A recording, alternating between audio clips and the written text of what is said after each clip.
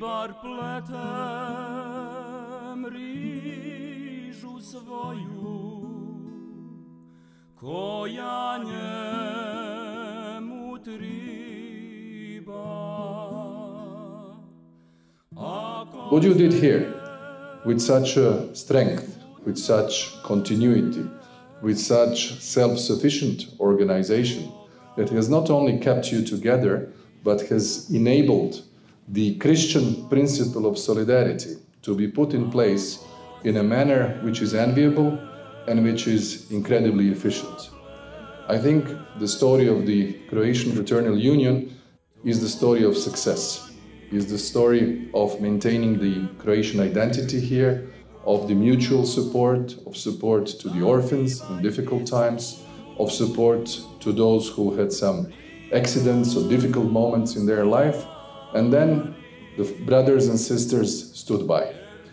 This is really something that deserves a lot of respect, deserves a lot of understanding, a lot of examination, but also as a model of how the Croats supported each other in this country, which for many of you was the realization of the American dream. Croats have shown in the critical moments of our history, Croats from America, how to support the Croats in the homeland in Croatia.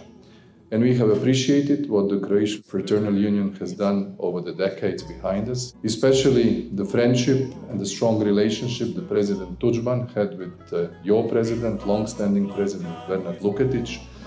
And this somehow was so visible during our visit of this Croatian home, or this Hrvatski dom, where the remembrance, where the tokens of identity, tradition, of difficult times, but still the will to cherish your Croat origin is so visible and so highly respected.